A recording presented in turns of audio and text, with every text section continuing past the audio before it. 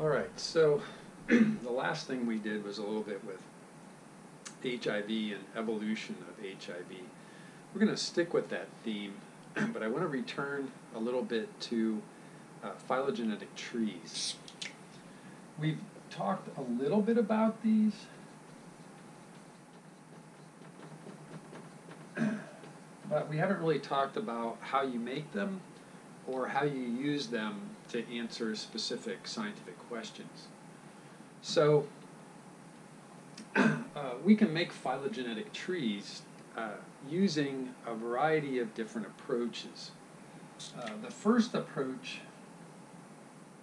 might be to build the tree using specific traits that organisms have. So this would be a phylogenetic tree that's constructed in this way. We might take a bunch of traits that Linnaeus first described for mammals, for example, and use that to construct a phylogenetic tree here with the ancestral mammal here and the rest of the mammalian lineage listed here. Okay? When you start to group the mammals by traits, one group here called the monotremes. These are the egg-laying mammals, spiny anteater, duckbill platypus. The fact that they lay eggs rather than have live birth gets them placed off to the side as less related to these other two main groups. One of those groups being the marsupials, and the other group here called the eutherians.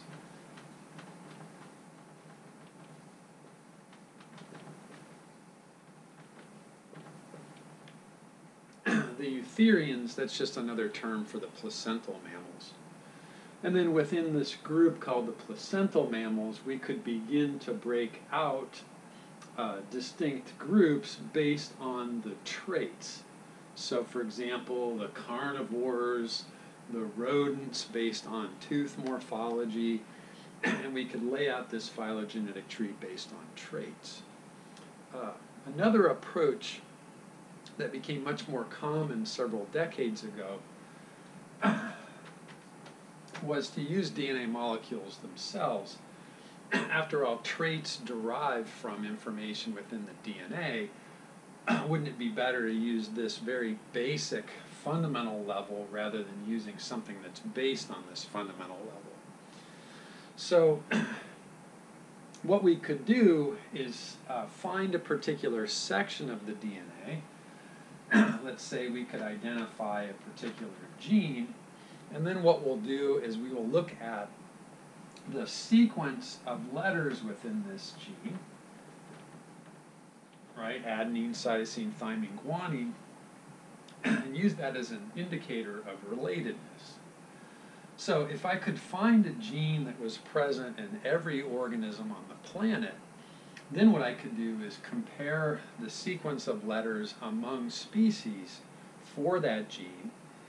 Individuals that shared lots more letters in common, we would say are more closely related, diverged more recently in time, and those species that had letters that differed greatly, less related, longer since divergence. So the first thing to do is identify one of these genes that is present in all organisms. So normally I would torture a few people, and I torture you in class trying to get you to come up with this. But what we're going to use are specific ribosomal RNA genes. Recall that DNA codes for protein, but it also, in a sense, codes for RNA molecules like messenger RNA that will be used to make protein, but also transfer RNAs, ribosomal RNAs, siRNAs, hnRNAs, whatever else we could think of. Well, all organisms have ribosomal RNA genes because all organisms have to build ribosomes, and they need to build ribosomes because they ultimately need to build protein. So what we'll do is find this ribosomal RNA gene across all organisms: bacteria, archaea, plants, animals, fungi, protists, whatever else we could find. let's just look at a bunch of these sequences. So let's imagine then that what we have is a database that's been constructed for each species, right? There's species 1, species 2, is a series of letters. And then for species 2, we have a series of letters, right? In species 3, we have a series of letters.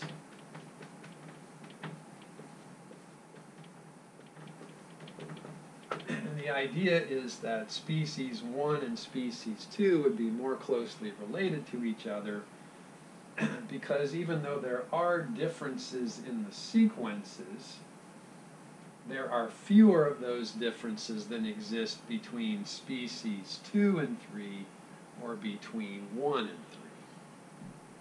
Okay, now this seems kind of trivial, but imagine decades ago trying to take these long sequences, which may be thousands of letters long, and asking a computer to figure out which sequences are more related to which other sequences, where I may have, I don't know, several hundred of these sequences, one from each of my species.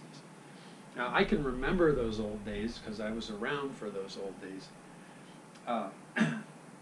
There was a guy down the hall when I was in graduate school in the early 90s who did a lot of this work. He did a lot of phylogenetic tree building for a group of fish called cichlids.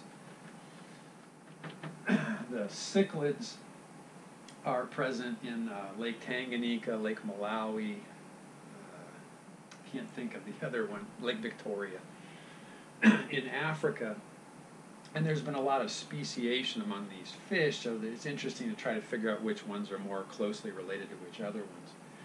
But in any event, he used to have to build in money in his grants to have computers do this kind of work. And the computers at that time, the only ones that had the processing ability to do all of this kind of work were present at Los Alamos, the physics lab that the government controls. And he would book time at like 2 a.m. in the morning. It would cost him $1,000 to have, a half hour's worth of time on one of these Cray supercomputers. I like to tell this story because currently your cell phone has enough processing power to do what this guy was trying to use a supercomputer for back in those days. I remember around the same time I bought my first desktop computer, and it had 1 megabyte of RAM, right? And I couldn't afford 2 because that would have cost more money than I could afford at the time. Okay? All right. So you take all those sequences, you line them up, and you produce this sort of a phylogenetic tree. So this is the one that really kind of lays out the prokaryotes versus the eukaryotes. We have the kingdoms as they currently exist.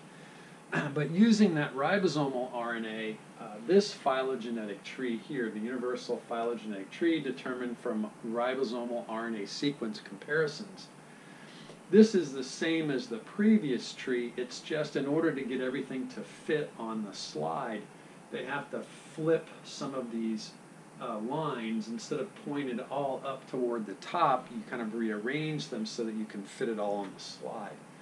But notice that there are kind of 3 main groups here. There's this group of species here, a group of species here, and a group of species here.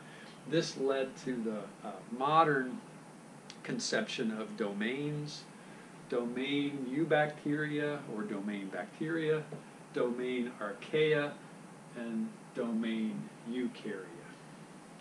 Is that okay?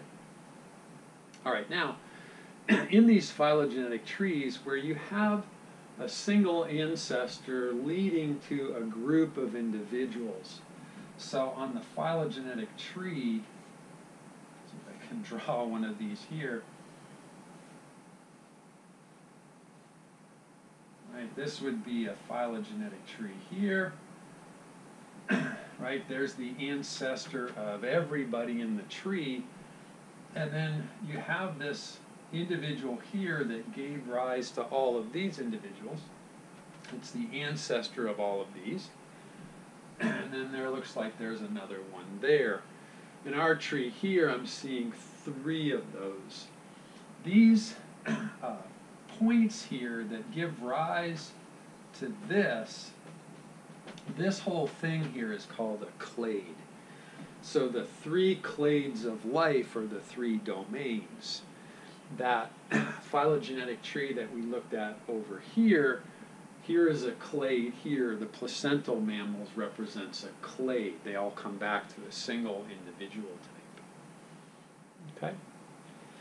You can build phylogenetic trees using different approaches besides DNA sequences or traits. This particular one was done using blood proteins. The idea is you have a sequence of amino acids, right? And you compare that to another sequence of amino acids, right? And you look at the similarities in the sequences. The more similar these amino acid sequences are between 2 individuals for the same protein, the more closely related they would be. So that's been done here for this group of animals within Ursidae, the bear family.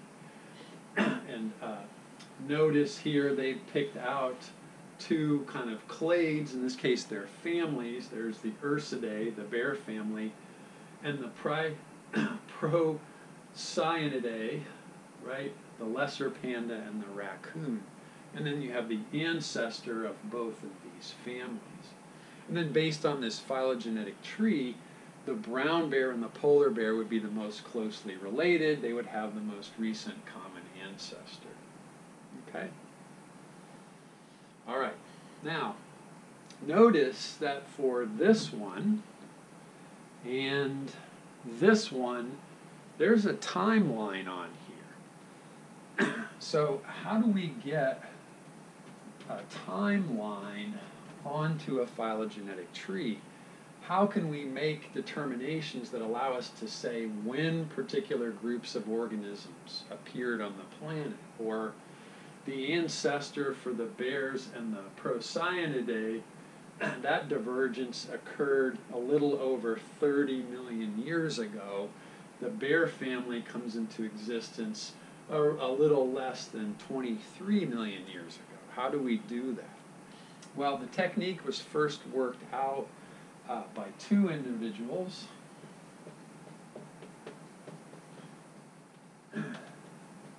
Here, Zuckerkandl and Pauling. This is the Pauling, Linus Pauling. You should have come across him before in MCB. He's to blame for the protein structure, primary, secondary, tertiary, and quaternary structure of proteins. He first described those and presented those, and got a Nobel Prize in chemistry, or Nobel Prize in medicine and physiology for his work there. He was this close to a Nobel Prize in medicine and physiology for his work with DNA structure. Watson and Crick beat him to it, and he also had Nobel Peace Prize for his work with the atomic bomb. Linus Pauling is a big name in biochemistry, but he also shows up here in biology, providing with Zuckerkandl a mechanism for putting a timeline on phylogenetic trees. So to understand what they came up with, let's think about this DNA molecule. Now, this DNA molecule is present in an individual, and when the individual has offspring, the DNA molecule has to be replicated. So we're going to make copies of this DNA molecule and send copies to the next generation. So let's say this individual has, I don't know, 2 offspring. Those 2 offspring would each have inherited a copy of this original DNA molecule. Now, that process would continue with each generation. Each DNA molecule is going to be copied and then sent to the next generation. So if this individual has 1 offspring and this individual has 3 offspring, right, we now have copies of these original two molecules, and we can imagine this process taking place generation after generation after generation. Now, each time the DNA is copied, during DNA replication, the enzymes have particular jobs, and one of those jobs of DNA polymerase 3 is to place in the correct nucleotides against the template strand. But mistakes are going to be made, and whenever these mistakes are made, we introduce mutations into the molecule itself.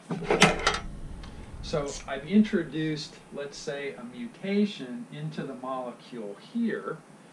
That mutation is going to be copied into the next generation. Because after all, the copying mechanism doesn't know that that was a mistake. It faithfully copies the mistake along with all of the other DNA. And then my expectation is that this mistake or mutation has now become part of the DNA molecule. I could, at some other point in time, make another mistake, and that mistake is now part of the DNA molecule. In the other lineage, I could also make mistakes during DNA replication. I could introduce one here that would be copied faithfully in subsequent generations. I could also introduce a mutation here that shows up in subsequent generations. Now the idea is, whenever mistakes are made, mutations occur, and these mutations end up being incorporated into the DNA molecule. And as they're incorporated into the DNA molecule, we have this idea of the accumulation of mutations. Right? We're going to accumulate mutations over time, and the longer we do this process, right, the more generations, I should say, the more of these mutations accumulate within molecules. Now, the difference between these two DNA molecules is not all that different. One generation has passed, there have been mutations introduced, but really only one. On the other hand, if I compare these two DNA molecules to each other, they differ at many more locations because of the